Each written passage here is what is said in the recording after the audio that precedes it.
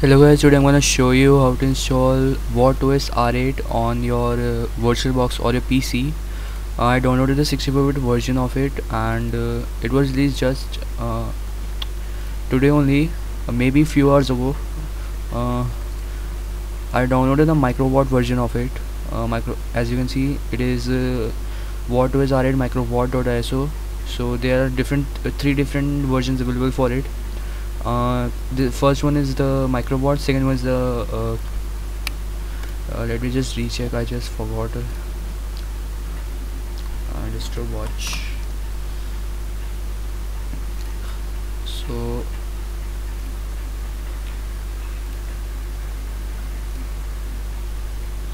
I'm gonna land to the download page first of all. Like, it has three desktops. First one is the microwatt edition 8, second one is the LXDE, and third one is the made desktop. So you can choose between the three desktops and you can download according to your liking. So I just downloaded the microwatt edition 8, and I'm now gonna install it on VirtualBox. First of all, you have to open VirtualBox, selection, let's remove it. Okay, so I'm gonna create a new virtual machine. Watt OS R8 64-bit. So the OS is based on Debian and Ubuntu combined, so maybe I'm gonna choose Ubuntu. Yeah, that's perfect, I guess. So I'm gonna give a base memory of 8 GB. I'm gonna create a new virtual hard disk, allocking it around 40 GB. Okay, let's make it 50 GB. I'm gonna increase the CPU cores as usual, making it a quad core virtual machine. I'm gonna decrease the display. So I'm done with this. Now I have to select the ISO file I just downloaded, and the ISO file is around 681.6 MB. This is the 64-bit version. So I'm going to select it and start the installation and wait for the installation screen to appear.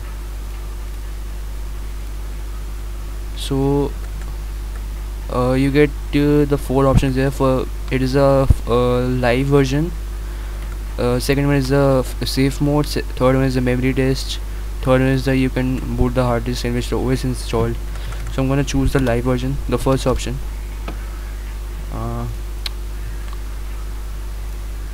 Let's see what we get in the live boot.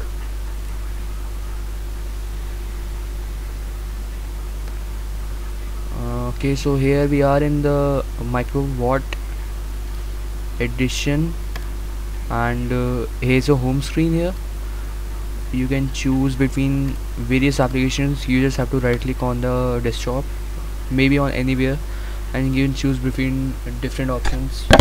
I'm sorry. And install WattOS. Okay, so we have an option of installing WattOS. Now I'm gonna install it. English forward. My time zone is Asia. Where's my country, man? Where's my country, man? Where's my country? Asia. It should be there, guys. Asia, India.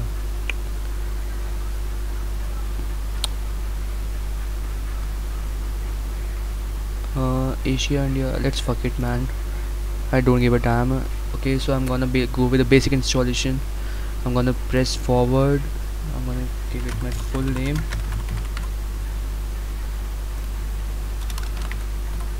Aniket, my password.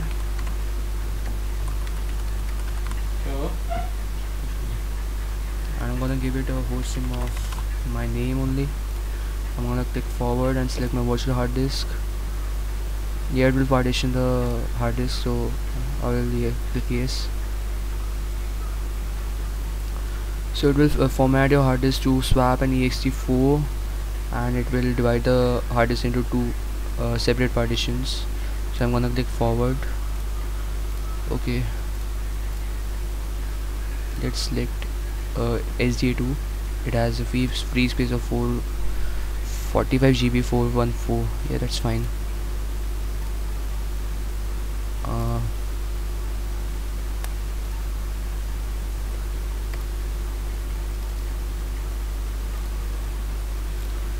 Okay, so I'll format it as exe4. Okay, and yeah, I'm gonna click forward. I'll install grub. Yeah, that's fine. Grub is a bootloader used to load the Linux kernel. Yeah, that's fine. I'm gonna click forward and now install the OS. I have to wait for a few time, and as you can see, it is based on Debian VZ, Debian 7. So the OS might be similar to Debian 7. So yeah, that's fine. I'm gonna come back when the installation gets completed up.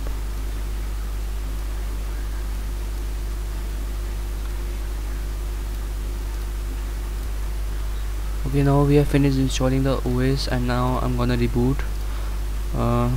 Yeah. So basically, it took me around 5 minutes to install the to get the installation to be completed, and yeah, fine. So we are now gonna boot into the OS. Okay, you get two options with Linux kernel 33.13. Yeah, fine.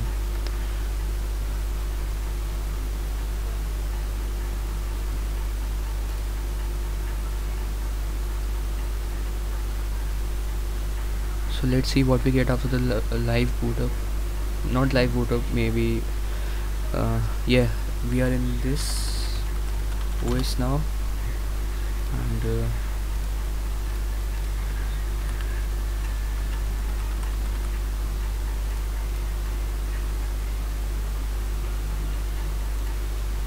well, that's annoying. It should log in, I guess.